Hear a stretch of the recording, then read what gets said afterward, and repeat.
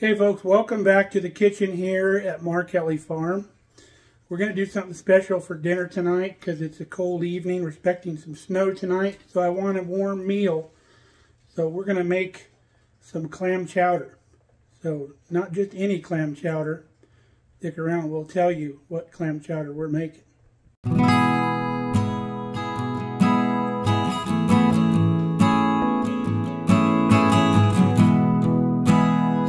So back when we lived in California, every year we would go to a coastal community called Pismo Beach, California.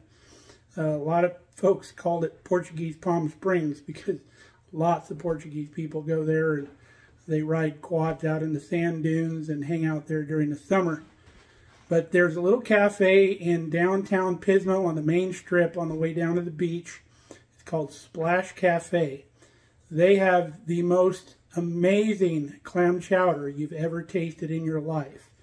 And we have literally driven to Pismo, which was about 3.5 hours, just to go eat there in Pismo and get that Splash Cafe clam chowder. Of course, there was another restaurant we would go to as well, but that was a big part of the trip.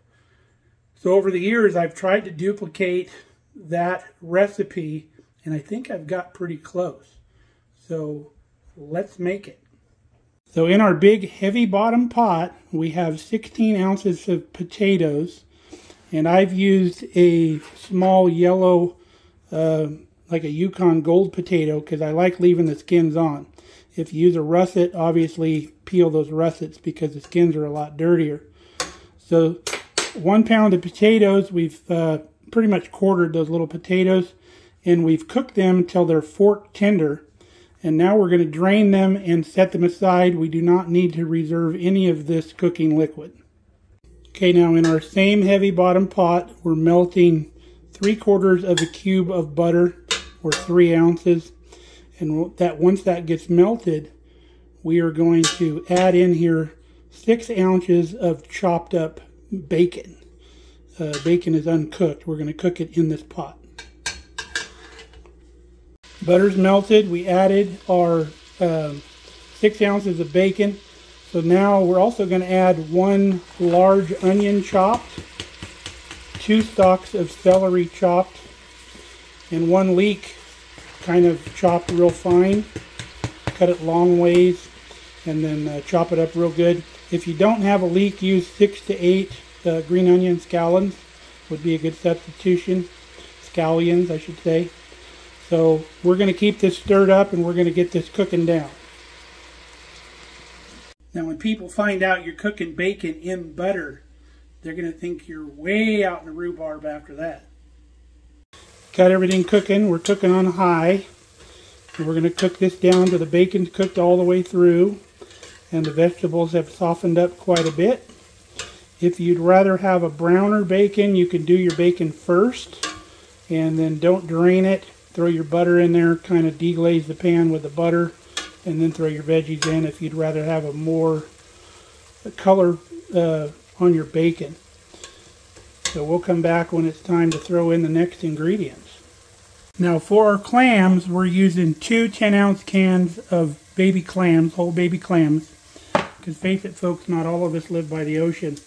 But if you're going to use fresh clams, use enough clams to where you're going to get about probably 10 ounces of clam meat and about another 10 ounces you want to save of the clam liquor after you get done steaming open the clams and cooking them. Save about 10 ounces of the clam juice as well. Now Pismo is famous for the Pismo clam, and for a lot of years you could go harvest those clams during clam season, go out on the beach and dig them and clam. But then they shut it down for a long time. They reopened it briefly. In fact, we went there as a family trip and did some clamming, but then they closed it again because I guess the clam again got endangered or whatever. And to my knowledge, you still can't harvest Pismo clams there on the beach. So I doubt that Splash Cafe is actually using Pismo clams, and I don't know whether they boil their own clams down or if they use a commercial clam product that they buy. So as you can see, what we've done is we've separated the clams from the clam juice. We strain these cans out into here because we're going to be adding these at different intervals. So keep it separated. Everything's cooking down real nice. The vegetables have gotten really soft and they'll almost mush when you touch them. That's what you want. And the bacon's getting a little bit of color on it. And you can smell the aroma coming out of the pot is no longer that pungent onion smell. It's a lot sweeter now. So the next few steps are going to go fairly quickly. So we're going to add a 1/4 cup of flour at this point. And this is really going to soak up all that oil, and that's what we want.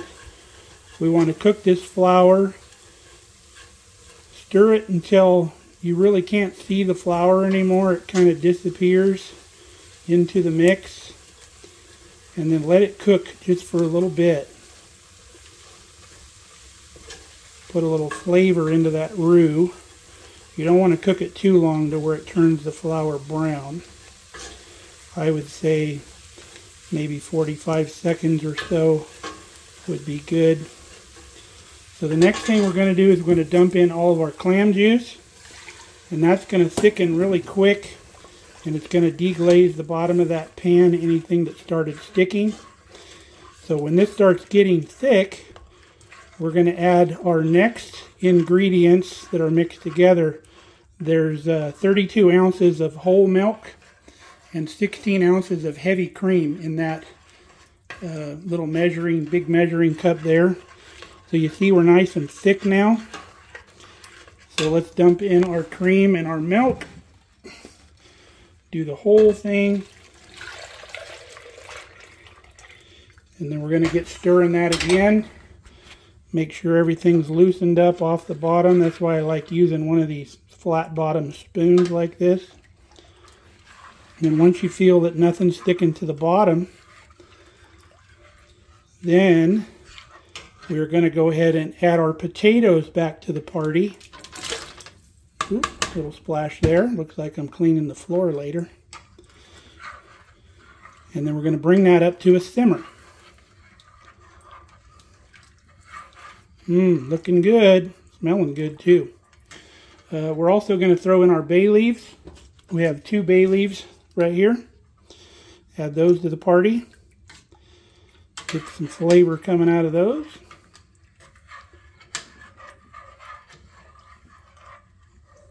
Alright. We'll stir this quite often because we don't want this to scorch or burn. We're still on high, but as soon as we come up to a simmer, we're going to drop the fire to low. Now you always hear me preach about cooking in a heavy bottom pan. They are a must to distribute the heat, because if you have a real light pan like a stock pot, the heat comes through real hard and you're going to get a scorched area right over the burner, and then your food's going to taste burnt. So unless you're cooking just stock or something like that, if you're cooking beans or any kind of soup, make sure you're in a good, nice, heavy bottom pot. Now if you don't have one, if you have a really big like 12-inch cast iron skillet, you can put that skillet down on the burner and put your pot in that skillet if it'll fit. And that'll act as a heat diffuser where you won't get that scorched bottom. Now, once this boils, comes to a simmer, this is as thick as it will get at this point. Now, if you want a little thicker consistency chowder, just continue to simmer it, continue to stir quite frequently, and once those potatoes start breaking down, your chowder will get thicker and thicker and thicker. And you can cook it to whatever consistency you want. We're up to a simmer. You can see it simmering. And you can see that we've got thicker, considerably thicker. So we're going to simmer this for about 15 to 20 minutes. And you're going to stir it frequently. And again, make sure you have either a flat bottom spoon like that where you can scrape the bottom really good. You don't want anything sticking to the bottom. If you don't have that, maybe use like a heat-proof spatula. My youngest daughter, Sam, turned me on to these. But But keep that bottom clean and let this simmer. Now when you get clam chowder at Splash Cafe, it's almost as thick as like gravy, like breakfast gravy. And I think that is because they no longer cook it right there at the facility. I think they cook it at another location and they bring it there in bulk and reheat it. And if you've ever made like gravy or something like that and let it get cold and then reheat it, you'll notice it's a lot thicker. And I think that's what's going on. I think I saw when I was there last time that they were dumping a big container of it in there and rewarming it. So the restaurant is also open for breakfast, and I always thought, man, if they serve that clam chowder over warm biscuits, I would be in heaven. That would be a fantastic breakfast for me. May sound weird to you, but that would be over the top. Now, I highly recommend that you cook this a day ahead and then cool it down overnight. Cool it down quickly. You don't want to stay between that temperature of about 140 and 70 degrees very long. Cool it down quick. Put a bag of ice cubes in it. Once it cools down a little bit, you want to get it really cold quick. And then put it in the fridge and then warm it in a pan the next day. Don't do it in the microwave. Rewarm it in the pan and those flavors will come together and it'll be a lot better clam chowder if it's set. Just like anything that sets for a day, if you eat it the next day, the leftovers always taste better. Now you can get Splash Cafe clam chowder shipped to you. They have an online store and they will ship it to you frozen. It'll get to your house frozen. You can put it in the freezer and just pull a package out as you need it. I think there was 3 or 4 packages in the box that we purchased.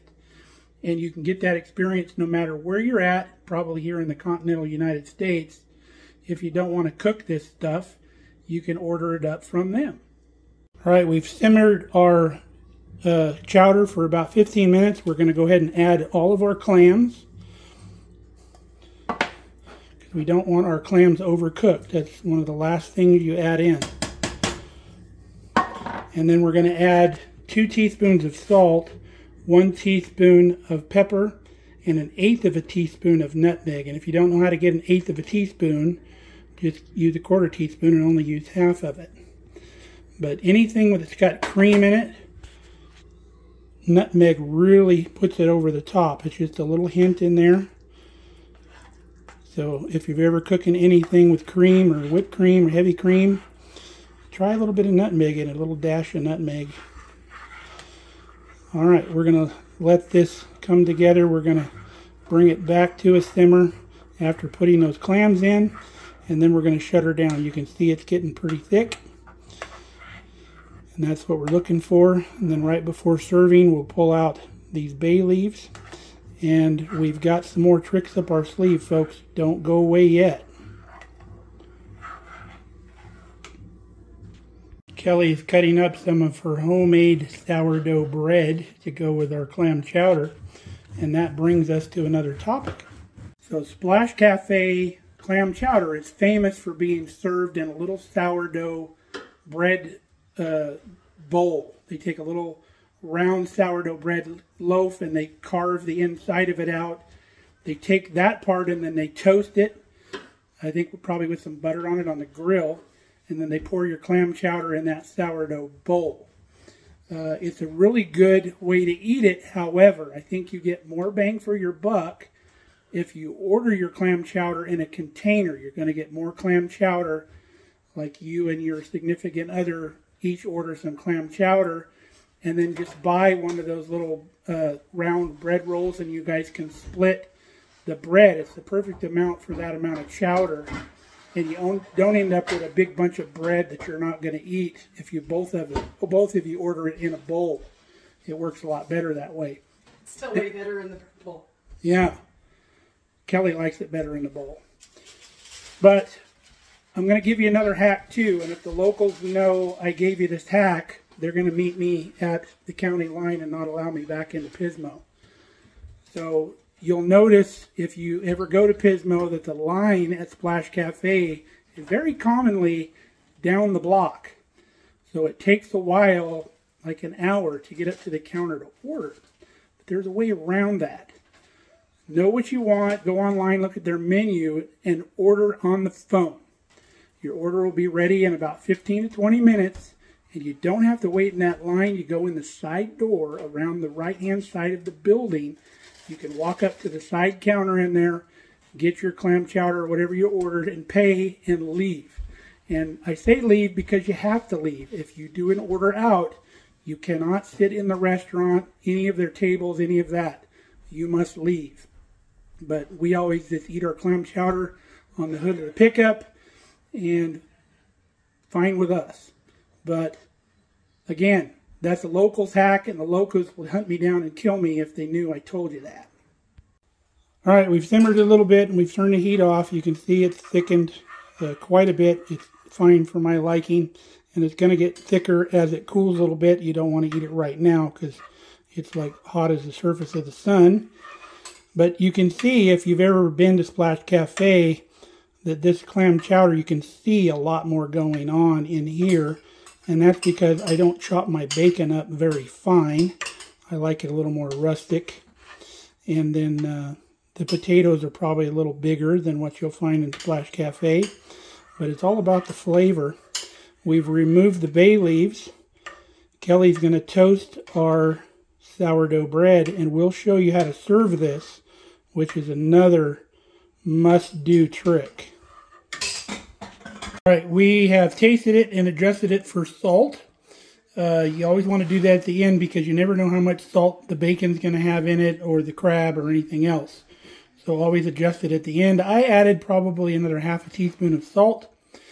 If you're going to use saltine crackers, or these oyster crackers, which is one of my favorites if I don't have this fantastic sourdough bread, you have to allow for that because those are going to add salt to the mix.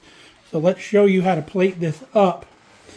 So what you're going to do, Splash Cafe offers an option to add some crab meat to the top of your clam chowder.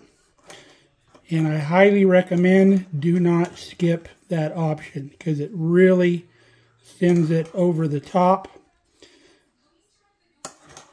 And theirs is going to be a little more lump than mine because mine's coming out of a can. And then a little bit of fresh parsley, like that.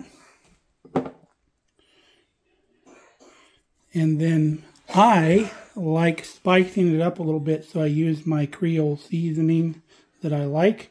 You could also use hot sauce, but if you want the true experience, leave it out and eat it as is.